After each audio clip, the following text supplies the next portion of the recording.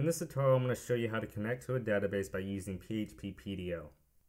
The reason why we use PHP PDO than any other method to connect to a database is because all those other methods are going to be outdated. So this is the most up-to-date way to connect to a database. So before we get started, I'm going to show you my project, which I called video. And within the project, I have a folder called DB, and within that folder, I have a connect.php file. The connect.php file is simply where we're going to connect to the database. And then later on, we're going to include this file on web pages that we need database stuff. For this example, I'm using the index.php and pretending that there's going to be stuff pulled from the database and pushed into the index page. And the index page is basically just a skeleton or an HTML skeleton. And if you notice, I put the connect.php file in the head tag. And the reason why I put it in the head tag because I want to check, well, when we get to the connect.php part of the video, I want to make sure that the database is connected. If the database doesn't connect, I'm going to kill the page. And if I put this later in the document, it will cause elements to load before the database actually connects. So it'll be weird if the page dies halfway through and it just looks unprofessional. So it's always best to put your connect file at the very top of the page so nothing loads, and just have the connect file load first and then all your elements. So we're going to get started with connect.php, and as you can see, I separated the connect.php in two ways. It's local server information, that's basically all your information based on your profile or your server, and then have another part which checks if the database connection was successful, which was what I was talking about earlier. So for the local server information part of this video, there are 4 different variables that you're going to need. The first one is being the server name. If you haven't changed any of the server settings, it should be this.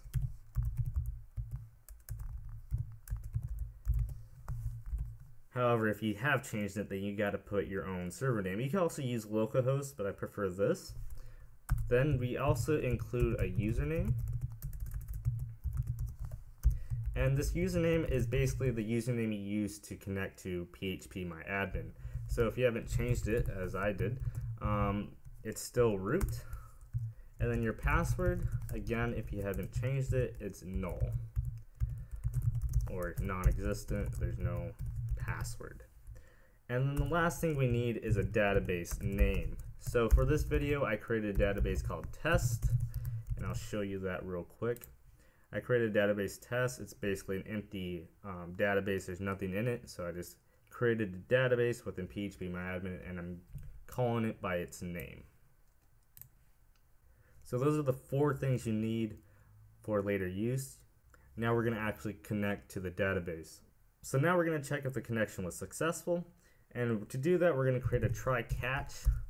Basically what try catch is, it runs a condition, and then if there's an exception, it pushes the exception to a catch, and within that catch you could do different things with that. So it does one thing, and if it doesn't work, then it goes to catch. That's basically what it does.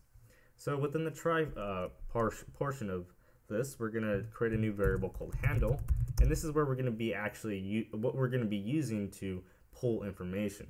So, but before that, we have to create a connection to the database by creating a handle object. So it's a new PDO object, and the PDO object takes 3 arguments. Technically it takes 4, but it's 3, and just follow this syntax. So we want to connect to the server by typing in MySQL host, and then we just type in our variable called server. After that, we put a semicolon and the name of our DB, or our name or the database, and then set that equal to DB as we have before, and then that's our first argument. So this is basically connecting to the server, then finding a database within that server. And then the next thing we put is the username. Put this in quotation marks, and we put the username in here. So the last 2 arguments are basically verifying that you're part of this database. You're like the admin, so to speak. So those are your 3 arguments, technically 4 because the server and DB go together. But now it should connect to a database. That single line should connect to a database. But however, we're going to add attributes to this handle by doing this. So the set attribute function basically gives this handle some properties. So there are 2 properties that I like to use. There's a list of them. I'll probably put a link in the description of different attributes you could add to this. But there's 2 attributes that I add. There's attribute error mode. And attribute error mode basically allows error reporting, meaning if there's something wrong with this connection, it'll report the code on the web page. And then this is a very important one because this is the purpose of using try catch. We're going to have error mode exception. So as I said earlier, the try does something. It does a certain thing that we want to do. In this case, we want to connect to a database. And then if there's an issue or an exception, it gets pushed into the catch, or in other words, thrown and then catched by the catch portion of the try catch. And then we could do other stuff with that. So now that we have that, we could do the error catching portion. So we had to put a condition right here. You put in PDO exception. So basically the exception that we created by using the attribute. And then a variable which basically contains the exception. So if this statement is true, this PDO exception is true, meaning there is an issue with connecting to the database, it'll run this part. So I simply put die, and then in here you say, oops, something went wrong in the database. So if there was an exception, it'll kill the page and type out, oops, something went wrong in the database. And then if you want to further know what the error was, we simply type in get message, basically meaning get the error.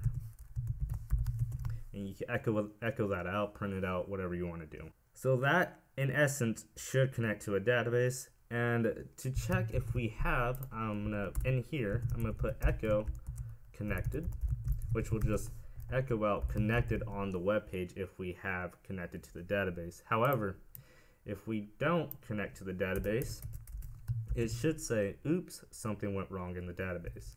So I'm running examp, and I'm going to go to my localhost video, and I'm going to type in index.php when technically I don't have to, but we are connected to a database now. Now to check if, let's say we entered the wrong database, so let's say test123, which I do not have in my server or my local web server.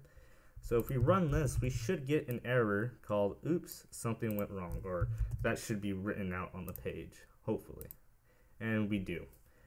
So before this video ends, I want to go through this again, just to make sure it's clear, because this looks very complicated.